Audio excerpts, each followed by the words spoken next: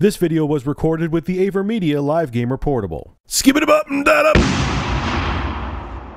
What's going on, ladies and gentlemen? This is Rich of Review Tech USA, and yeah, bitch, you look just like Nicki Minaj if she got ran over by a truck.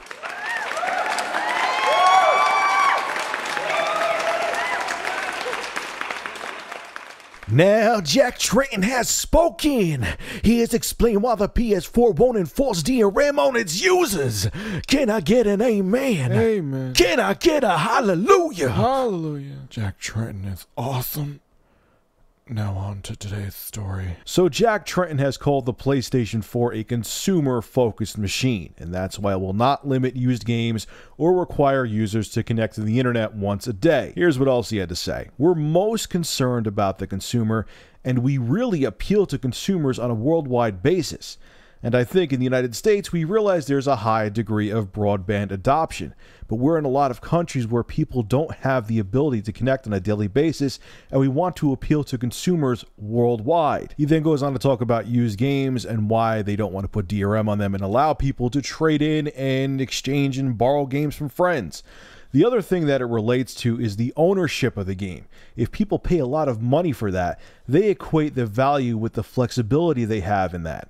And that's true, that if you buy a game, if I buy a game, I want to do whatever the hell I want to do with it to a point. Obviously not make copies and give people free copies of the game. That's illegal. But my copy of the game, I should be able to do what I want to do with it.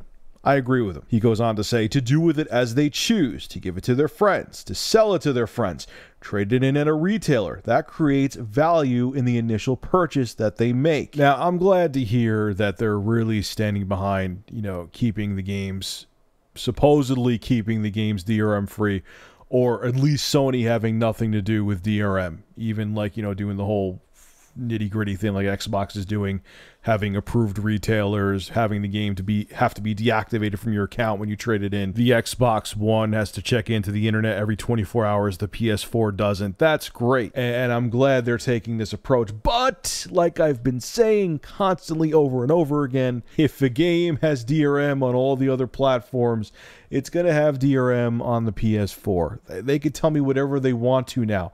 I just can't picture them not telling, like, a huge AAA title not coming to the PS4 because they don't want DRM on their system. I just cannot fathom that. Also, too, you got to realize, people, is that digital distribution is inevitable. It's coming soon to a console near you, and in a few years, it's the only way you're going to get your games. You're not going to go to a retail store anymore and purchase games the old-fashioned way on a disc. Those days are numbered. I already know what this is like because of Steam, but for people out there, I know a lot of people just solely game on consoles and have not experienced digital distribution yet.